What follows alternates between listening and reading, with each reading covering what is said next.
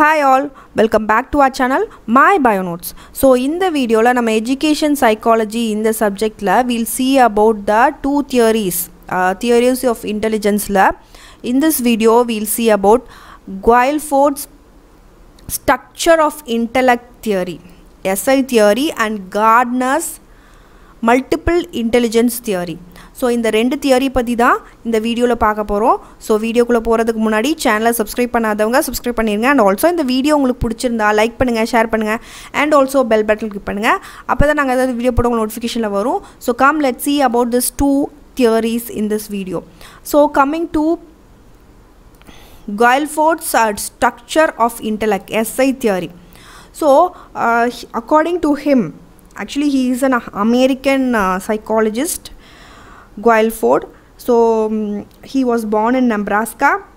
So according to him, what is intelligence abdina, the numerous நிறைய intellectual abilities இதெல்லாமே சேர்ந்தது தான் intelligence அப்படின்றது அவரோட வியூ பாயிண்ட். ஸோ இதில் நிறைய operating factors, he called it as operating factors. So ஒவ்வொருத்தரும் ஒவ்வொரு மாதிரி சொல்லியிருக்காங்க. இவர் வந்து he called as operating factors. So and he used the term also the SI, அதாவது structure of intellect அப்படின்னு சொன்னார். So he first ஒரு மாடல் அவர் வந்து 120 வச்சு ப்ரொப்போஸ் பண்ணாது, அதாவது 120 ஆப்ரேட்டிங் ஃபேக்டர்ஸ் வச்சு அவர் ப்ரொப்போஸ் பண்ணாது. அதுக்கப்புறம் அவர் ரிவைஸ் பண்ணி ப்ரொப்போஸ் பண்ணது தான் 180 ஆப்ரேட்டிங் ஃபேக்டர்ஸ் வச்சு இன் இன்டெலிஜென்ஸில். ஸோ இன்டெலிஜென்ஸை பற்றி தான் இப்போ பார்த்துட்ருக்கோம் இல்லையா. ஸோ ஃபஸ்ட்டு 120 ஆப்ரேட்டிங் ஃபேக்டர்ஸ் வச்சு இது பண்ணாது, அதுக்கப்புறம் 180 வச்சு ப்ரொப்போஸ் பண்ணியிருக்காரு.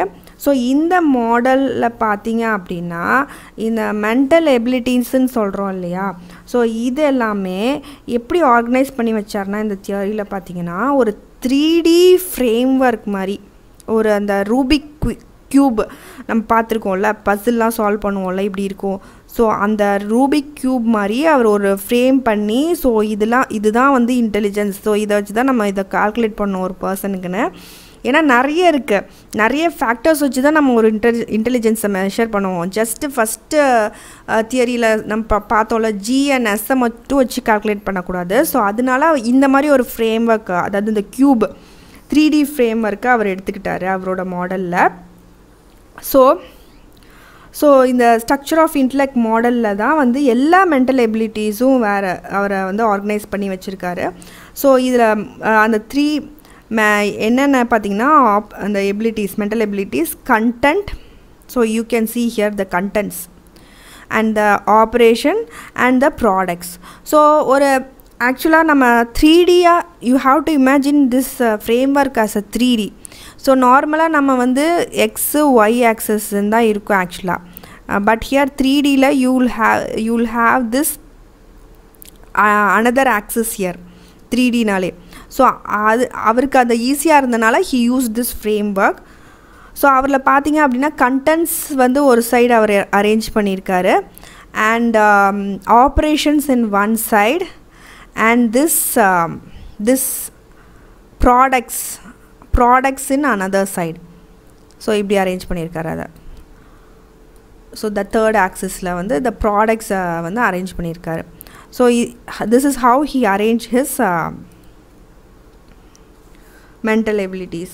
So here you can see contentsல what all comes அப்படின்றது you can see here: visual, auditory, symbolic, semantic, behavior. So these all comes under the content. Operations la you can see the cognition, memory, divergent production, convergent production, and evaluation. Products la you can see unit, classes, relations, systems, transformations, and implication. So இது ஒன்னொன்னு denote பண்ணுது actually. So it is a 3D model. And here coming to the first one, the contents dimension. அந்த contents டைமென்ஷனில் பார்த்தீங்க அப்படின்னா first வந்து விஷுவல்னு கொடுத்துருக்காங்கல்ல. இது எல்லாமே நம்ம பார்த்து நம்ம பண்ணுற நமக்கு கிடைக்கிற இன்ஃபர்மேஷன் எல்லாமே விஷுவல் இங்கே. அவர் ரெஃபர் பண்ணது. ஆடிட்டரி அப்படின்னா வந்து என்னென்னா பார்த்தீங்கன்னா ஹியர் பண்ணுறது, நம்ம காதில் கேட்குற சவுண்டை வச்சு நமக்கு கிடைக்கிற இன்ஃபர்மேஷன் எல்லாமே ஆடிட்டரி கீழே வரும். சிம்பாலிக் அப்படின்னா ஒரு இன்ஃபர்மேஷன் உங்களுக்கு ஒரு சிம்பிள் இல்லை சைன் மூலமாக உங்களுக்கு ஒரு இன்ஃபர்மேஷன் வருது அப்படின்னா that is known as the symbolic. And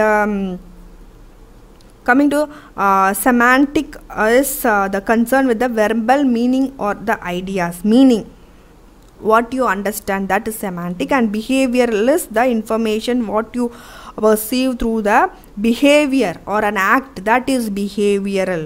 அதுல இருந்து கிடைக்கக்கூடிய இன்ஃபர்மேஷன் இது எல்லாமே content. He referred to as the content. Coming to the operation dimension, இதில் என்ன அரேஞ்ச் பண்ணி வச்சுருக்காது பார்த்தீங்க அப்படின்னா first is cognition. காக்னிஷன்னாலே the ability to understand and how individual comprehends things. So that is concept of cognition. And coming to memory, memory-na எவ்வளோ how you store the information, that is memory recording. Coming to memory retention, எவ்வளோக்குள்ள உங்களால் மெமரியை recall பண்ண முடியுது, that is memory retention. Coming to divergent production, divergentல we have this ability to generate multiple solution to a problem. Divergent அதான் diverge. Convergent அப்படின்னா வந்து single solution, how you are able to produce a single solution to a problem following the rules. And evaluation அப்படின்னா it is the ability to judge, that is known as evaluation. So these all comes under operation. Coming to the products, product dimension we have unit. So it is a single item of information or knowledge, you call it as a unit.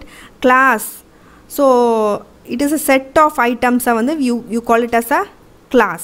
Unit a single item, class na a set of item. Relation nale connection between the items or the variables, you call it as a relation.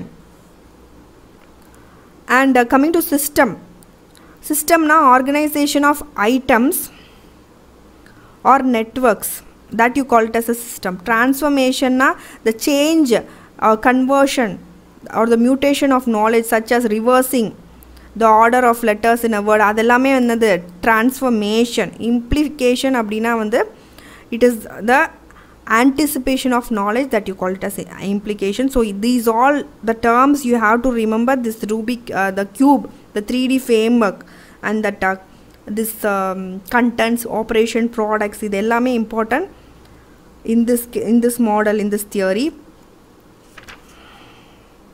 And coming to the, let's move on to the next theory. Next theory பார்த்தீங்க அப்படின்னா Gardner's multiple intelligence theory.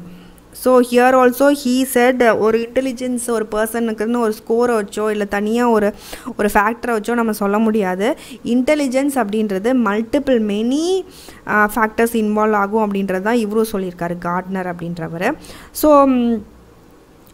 அந்த ட்ரெடிஷ்னலாக அந்த psychometric வியூஸ்லாம் சொல்லியிருந்தாங்கள்ல, அதெல்லாம் வந்து இல்லை அப்படின்னு இவர் சொன்னார். So he mention this in his book frames of mind. So இதில் ஒவ்வொரு பீப்புளுக்கும் ஒவ்வொரு கைண்ட் ஆஃப் இன்டெலிஜென்ட் இருக்கும் அப்படின்றது இவரோட வியூ பாயிண்ட். ஸோ இதில் eight intelligence he suggested. So let's see what are all the intelligence. அவர் என்னென்ன சொல்லியிருக்காருன்னு பார்த்தீங்கன்னா, first is the linguistic intelligence. லிங்குவிஸ்டிக்னா language இல்லையா? So how you use a language, either spoken R return, எவ்வளோ ஸ்கில்டாக நீங்கள் வந்து language use பண்ணுறீங்க அப்படின்னு. So இந்த skill அதிகமாக இருக்கவங்க பார்த்தீங்கன்னா, இதில் இன்டெலிஜென்ஸ் இருக்கவங்க ரைட்டர்ஸா, லாயர்ஸா, ஜேர்னலிஸ்ட்டாக இருப்பாங்க, டீச்சராக இருப்பாங்க. ஸோ இந்த ஸ்கில் அதிகமாக இருப்பாங்க. எக்ஸாம்பிள் பார்த்தீங்க அப்படின்னா வில்லியம் ஷேக்ஸ்பியர் சொல்லலாம், வில்லியம் வேர்ட்ஸ்வர்த், சேட்டன் பகத், இவங்கெல்லாம் they have high linguistic intelligence. And coming to the next intelligent, logical R mathematical intelligence. So அவங்களுக்கு அந்த மேத்தமேட்டிக்கல் எபிலிட்டி, அவங்க எப்படி டீல் பண்ணுறாங்க நம்பர்ஸ், அந்த எபிலிட்டி ஹையாக இருக்கும். ஸோ இது யாருக்கெல்லாம் ஹையாக இருக்கும் பார்த்தீங்கன்னா, சயின்டிஸ்ட்டுக்கு, இன்ஜினியருக்கு, ஃபிசிசிஸ்ட், எக்கனாமிஸ்ட், இவங்க எல்லாத்துக்கும் ஹையாக இருக்கும். எக்ஸாம்பிள் பார்த்தீங்கன்னா Albert Einstein, CV Raman, Archimedes இவங்கெல்லாம் எக்ஸாம்பிள். இவங்களுக்குலாம் அந்த லாஜிக்கல் மேத்தமெட்டிக்கல் இன்டெலிஜென்ஸ் ஹையாக இருந்திருக்கணும். And also coming to the next intelligence, musical. So music sense. So இந்த எபிலிட்டி அதிகமாக இருக்கவங்களுக்கு அந்த ரிதம்ஸு, சவுண்டு, பேட்டர்ன் இதை வந்து க்ரியேட் பண்ணி கம்போஸ் பண்ணி பர்ஃபார்ம் பண்ணுறது ஸ்கில் இருக்கும் ஆக்சுவலாக. ஸோ இவங்க எல்லாமே சிங்கர்ஸு, மியூசிக் கம்போசர்ஸ், மியூசிஷியன்ஸாக இருப்பாங்க. எக்ஸாம்பிள் வந்து நீங்கள் ஜாகிர் ஹுசேன் சொல்லலாம், MS Subbulakshmi, Latha Mangeshkar, Beethoven music, இது எல்லாமே they have this musical intelligence. So intelligence is not a separate IQ score. So இன்டெலிஜென்ஸ்லேயே நிறைய இன்டெலிஜென்ஸ் இருக்குது. We have this visual R spatial intelligence. What is it? ஏற்கனவே ஒரு தியரியில் பார்த்தோம். ஸோ ஹியர் தீஸ் பீப்புள் வந்து பார்த்தீங்க அப்படின்னா they are good it remembering images, figures, faces, fine details எல்லாம் ஞாபகம் வச்சுக்கக்கூடிய எபிலிட்டி அவங்களுக்கு இருக்கும். ஸோ தே ஆர் ஆர்கிடெக்டாக இருப்பாங்க, பெயிண்டர்ஸாக இருப்பாங்க. ஒரு இமேஜை பார்த்துட்டு அதையே வந்து ட்ரா பண்ணுற ஸ்கில் அவங்களுக்கு இருக்கும். ஸோ வந்து they are designers, surgeons, pilot, drivers. Because spatial intelligence இருக்கனால தே கேன் பி பைலட், டிரைவருக்குலாம் இந்த ஸ்பேஷியல் சென்ஸ் இருக்கும், skill. And also செயிலர்ஸ்க்கு that sense they have, that is also a type of intelligence. Example, you can say some people like Michelangelo and Leonardo da Vinci. So they have this intelligence. And coming to the next, interpersonal is the person to person, between two person is interpersonal. So this is a socializing skill. How well are you in socializing, or neighbors to how well you socialize, and the social interaction உங்களுக்கு எப்படி இருக்கு. So இந்த பர்சன்ஸுக்கு they have this ability to put themselves in others shoes and see. So மற்றவங்க எப்படி என்ன நினைக்கிறாங்க, மற்றவங்களோட emotions, they can relate well with others. So they have this good interpersonal relationship with others. So communication skill அவங்களுக்கு நல்லாயிருக்கும். So they have this sensitivity and understanding of others, மற்றவங்கள புரிஞ்சிக்கிற தன்மை. So that is interpersonal intelligence. So some people they have this. அவங்க வந்து they are social workers, managers, psychologist. So they have this interpersonal intelligence. கவுன்சிலர்ஸாக இருப்பாங்க, politicians and spiritual cruise, they have this interpersonal intelligence. So coming to the next is intrapersonal.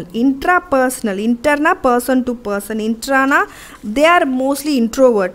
So they keep everything to themselves. So oneself, it is the ability to உங்களை நீங்களே புரிஞ்சிக்கிறது, உங்களோட thoughts, emotions, feelings, motives, desire, இது எல்லாத்தையும் நீங்கள் புரிஞ்சிக்கிறது. And அதுதான் வந்து intrapersonal intelligence. உங்களை பற்றி நீங்கள் அவேராக இருக்கிறது. So they are self, mostly they are introverts, and they are least affected by the external events. So இதுக்கு வந்து எக்ஸாம்பிள் சொல்லணும் அப்படின்னா they are mostly psychologist இல்லைனா spiritual leaders-ஆக இருப்பாங்க. சுவாமி விவேகானந்தா, ராமகிருஷ்ண பரமஹம்சா, அப்புறம் ஸ்ரீ அரபிந்தோ, இவங்கெல்லாம் வந்து they had this intrapersonal, they are that kind of person, intrapersonal intelligence அதிகமாக இருக்க persons. So and coming to the next type of intelligence is naturalistic intelligence. Naturalistic na they have this love for the nature. So they have this and the flora, fauna ella biodiversity பார்க்குறதுக்கு அவங்களுக்கு பிடிக்கும். So such people, what they will be ஹண்டராக இருப்பாங்க, farmer, bird watchers, இல்லை botanist, பாலஜிஸ்ட், tourist, gardener. இவங்களுக்கு எல்லாமே இந்த intelligence அதிகமாக இருக்கும், நேச்சுரலிஸ்டிக் இன்டெலிஜென்ஸ். ஸோ நேச்சர் ஓடே சேர்ந்து இருக்குது. And the finding the pattern and relationship in the nature, they have this intelligence actually. And they enjoy nature-na அவங்களுக்கு பிடிக்கும். And pets, they have pets. They prefer outside rather than being inside the house. So coming to the next, this is the intelligence he included later in his theory actually, Gardner, that is existential intelligence. What is this? Exist. So ஒரு இடத்துல இருக்கீங்க, exist ஆகுறீங்களா, that intelligence, existential intelligence அப்படின்றது என்னென்னா, so நீங்கள் வந்து ஒரு டீப்பான ஆழமான questions ஒரு பியாண்ட் த சென்சரி டேட்டா நீங்கள் வச்சுருந்தீங்க அப்படின்னா, you have this intelligent actually. So you have something about what is human existence R what is the meaning of one's life, நம்ம எதுக்காக இந்த உலகத்துக்கு வந்திருக்கோம், எதுக்காக நம்ம சாகுறோம், நம்ம செத்த பின்னாடி எங்கே போவோம். ஸோ இந்த மாதிரி இருக்க they tend to see the big picture of life, ஒரு வாழ்க்கையோட உண்மை, the truth of life, that intelligence is existential intelligence. So யாருக்கெல்லாம் இது இருக்கும் அப்படின்னா, காஸ்மாலஜிஸ்ட், அதாவது இந்த ஜோசியம் ஜாதகம் அது பார்க்குறவங்க, அதுக்கப்புறம் ஃபிலாசபர்ஸ், நம்ம நிறைய ஃபிலாசபர்ஸ் பற்றி படிச்சிருக்கோம் ஆக்சுவலாக. ஸோ அந்த ஃபிலாசபர்ஸ்க்கெலாம் they have this type of intelligence. So that's it. So this is about this multiple intelligence theory. So thank you all for watching my video. N video உங்களுக்கு பிடிச்சிருந்தா லைக் பண்ணுங்கள், share பண்ணுங்கள், and also bell button click பண்ணுங்கள். அப்போ தான் நாங்கள் ஏதாவது video போட்டு உங்களுக்கு நோட்டிஃபிகேஷனில் வரும். Happy learning to you all. Thank you.